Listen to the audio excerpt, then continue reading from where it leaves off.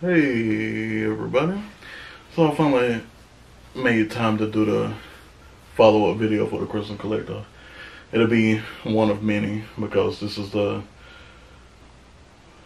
first story I've made in over 2 years, and I might as well clue y'all in on the creative process. So if I would have started doing YouTube videos years ago, I would have been able to take y'all through the process of turning my Mighty Ducks fan fiction into an actual official Trust on Error story, as well as probably the worst list, and those are two big stories that I have to make videos for. But the Crimson Collective. So the last video I was talking about, you know, Dizzy, Crater, Omega, Boston, Splashworth, Proof, all of the characters that were made off of people that I know and were chosen to stay with the direction of the story.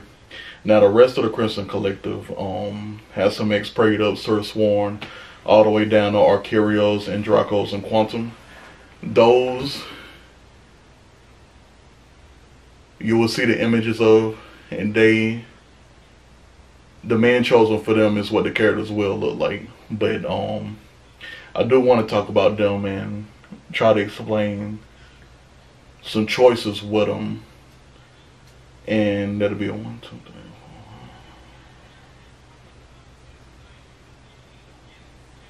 4. 19. There's 19 characters that are not based off of people I know. These faces come from complete strangers to models to porn actors. It depends, because I wanted them to look a certain way, and when I couldn't find it certain look that wasn't, you know, a porn actor, then I had to, you know, stick with a porn actor. But Yikesville and Metronome, I wanted them to be based off of two very important people in my life, but they gave me the no, and one of them I understood, the other one I haven't talked to about it, but they still my N-word, so it's all good. But the rest of these choices, I switched around a lot of things when I was making the story official, and majority of these men, like probably 10 of them, were based off of people I know. And when it came down to deciding how many ethnicities were in the story, yes, not a word, I wanted to even it out, make it balanced. So had to take out a lot of white people. I know a lot of white people, a lot of them already. And when I was Xing them out, I was replacing them with, you know, Asians and Indian type ethnicities. But to actually finish the follow-up video, I'm gonna start with Handsome X. Handsome X is,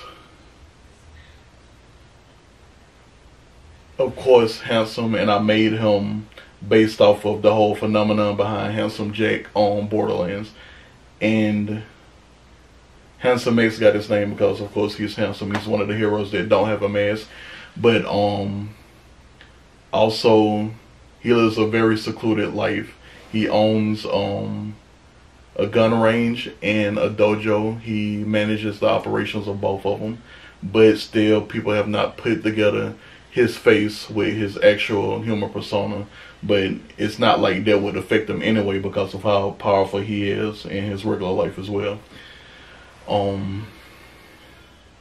I had fun making up Handsome X. He was originally based off a good buddy of mine, and a lot of the decisions for making them from people that I know to switch around so that the races are more even in the story. That one was kind of hard to do, but Handsome X and his superpowers are great. X Lion, he can morph into a lion human hybrid. Put in a lot of work. Can't remember the character's name right now, but there was a lion on Bloody Roar. Maybe Sheena's father? I'm not sure. But Handsome X has all of those capabilities as well. And then there's Prayed Up. Prayed Up is one of the guides of the stories. He is a fantasy world historian. He's also a king guide, so he's revered as highly important, and he doesn't want any of the information from the eons ago to disappear. So he protects a very important library of information when it pertains to Edgemere, the fantasy realm. Sir Sworn. I switch around his look so often, it's ridiculous. But Sir Sworn in his superpower, Laser Ladybug. Laser is spelled like that because of the superpower version of Laser. You don't have to have technology to create fixated and potent and concentrated light to make lasers. Sir Sworn is also an android designer and a fleet commander. So there are two people in the Crimson Collective that design androids. Sir Sworn is one of them, and Zermuda is the other one. And Zermuda comes with an android army, and when Sir Sworn finally gets the soaked in blood puzzle piece around his neck, he's gonna bring a plethora of androids with him, as well as a voyage throughout space and try to stop the alien invasion. But Sir Sworn is used to commanding armies and whatnot, so he's highly great when it comes to the leadership capacity.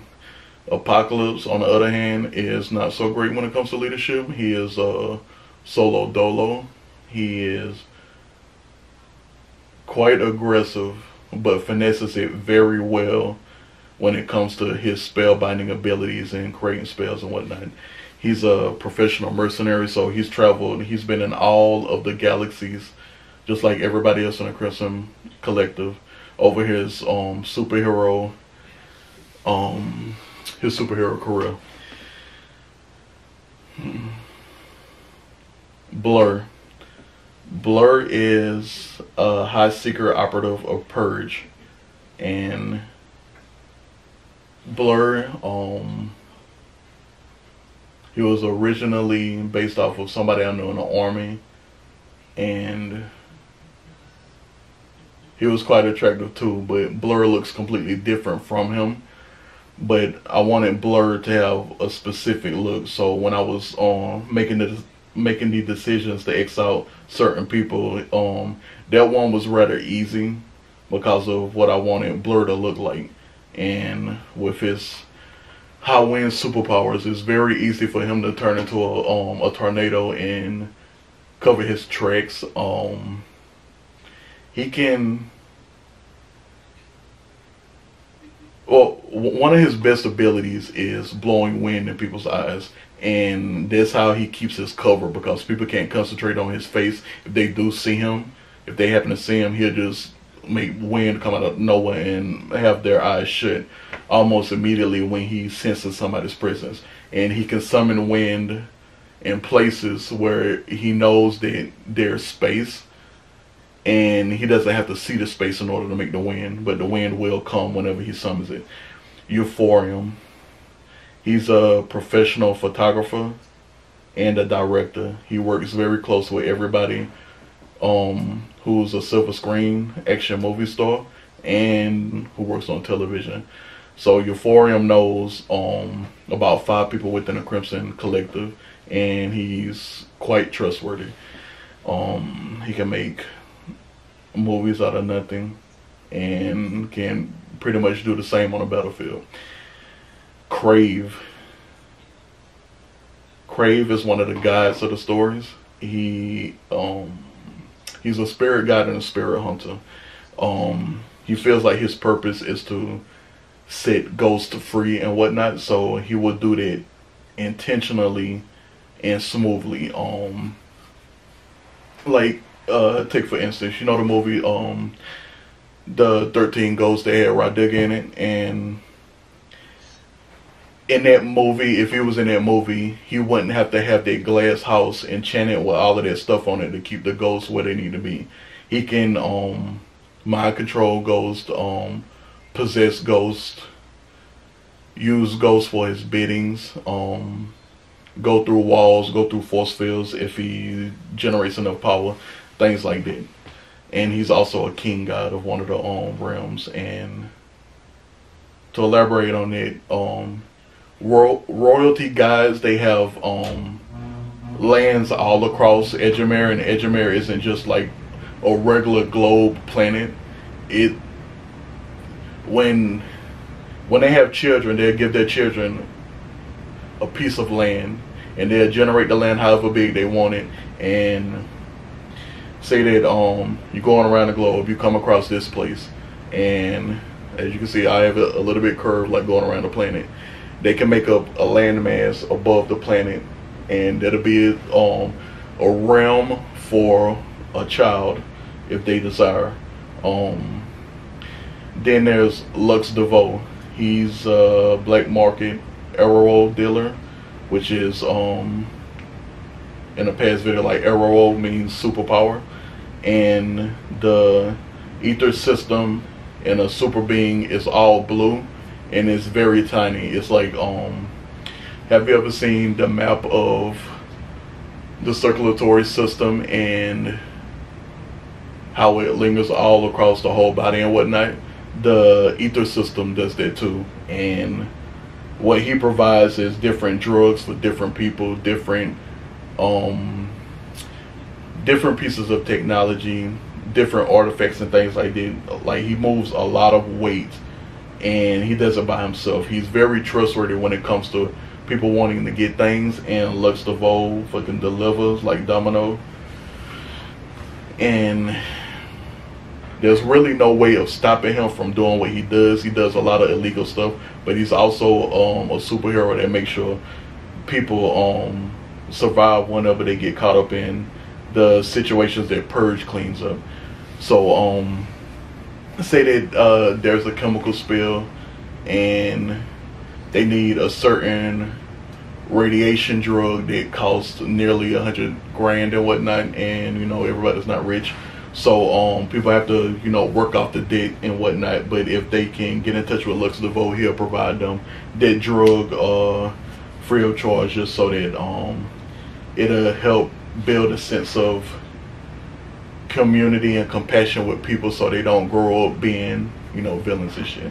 So he does a lot of damage control in a sense, if that makes sense. Yikesville, he's an astronomer and the self-proclaimed villain paparazzi. He is always up in villains' business. You will never catch him not doing anything but making sure he knows what villains are doing. And Yikesville, he often gets in trouble with everybody because he doesn't know how to mind his damn business. He is always up in somebody's business, even if it's a good guy's business. And his eavesdropping skills are ridiculous. Oh, I had fun designing this character. It was fucking great. So he'll be one of the hilarious factors of the story. Metronome is a time traveler. As you can see, Time Ray is a superpower, and Ray is one of the astronomy superpower subcategories, and it's just like light, but it's not like light the element. Raze is just rays of energy, and he's a peace crusader and an assassin. Can get away with a lot of things, but one of the things about the Truststone era is the people that protect time. They don't really, they protect it, but it's like they have no worries. They don't want specific things to happen, but I can't go into detail of that because there's so many time wielders in all of my stories and whatnot. But they don't want specific things to happen, like when solar systems blow up and whatnot. He don't want anybody like abusing superpowers to change that event in time when like a star is supposed to explode. Things of that nature. Like, they don't care about humanity's evils, trying to stop one specific plan. people abusing their time superpowers to go wherever they want. They don't really care about that. They only care about nature in a sense. So if somebody's trying to come up with some kind of time altering feat, that's when the time cops will step in. And the Metronome is not a time cop. He will more than likely not be a time cop until certain years in his life. And time wielders are natural immortals as well. Yummerz, he's a music professor. He's the one with the culinary powers, the only character with culinary powers in the story, because I've been making up more characters and shit. But Yummerz, it's quite great. His burrito game is off the chain. His flower throwing game is off the chain. Like he can, like your eyes are not safe with him at all, because his pie throw game is the main thing about him. And like you'll be in a situation where somebody has a button in a trigger in their hand, and you like, is he really gonna throw a pie in that person's face? Because the first thing they gonna do is press that button. But if he can jam the trigger enough the way it doesn't activate with jelly or some other food item, he'll do that too. Yummerz is not afraid of anything. Probably one of the bravest ones in the story. And then there's Evertrust. Evertrust is a soccer coach. But he's also an ally to a lot of people in the story. Like they call him Evertrust for a reason. And mirror wielders are usually considered two-faced, but in his case he didn't get that attribute. But Evertrust is highly powerful. He's like Silver Surfer in a sense. Giganto. Giganto is a universal monster hunter. He's one of the 7-foot tall characters, big venom build and whatnot. He can transform into monsters, use monster forces without transforming into them. Has a giant barbarian whipping sword. He is highly powerful, and a lot of people think the high heavens that he's a good guy. Giganto also has a twin sister in the story called Cataclysm. You'll find out about her one day too. And the two of them on the battlefield together. Good luck. Metalhead. He's a silver screen rom-com movie star in the real life, and when he's a hero, he's just running around headbutting everything he can headbutt. It's one of those things that's a little personality trait, because the superpower is charm hammerhead short, and the headbutting keeps him from getting certain kind of headaches when he's not in zoanthro form. It's something that he likes to do. It's a little quirk about him. Then there's Power Depot, who's a major space colony president. And this would be the space colony Astriosis, which is the space colony that perfected the ozone layer technique that allowed for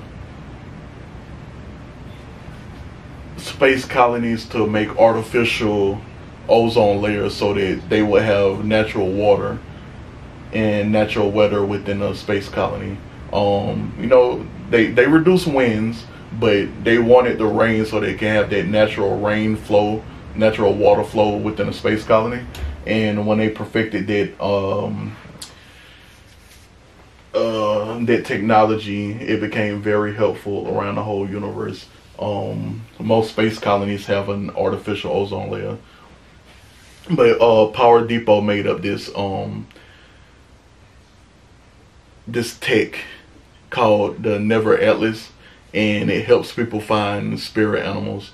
And you know, spirit animals are highly blessed spirits from humans that transform into spirit animals, and they just, you know, roam whenever, all over the place and whatnot. And it helps people who have the personality traits that deem them unfit to be in society, the recluses and things like that. It gives them an outlet so that they don't become like villains and hazardous to society. So if they have a spirit animal, it's easier for them to be human and secluded or recluse, versus them not having a spirit animal.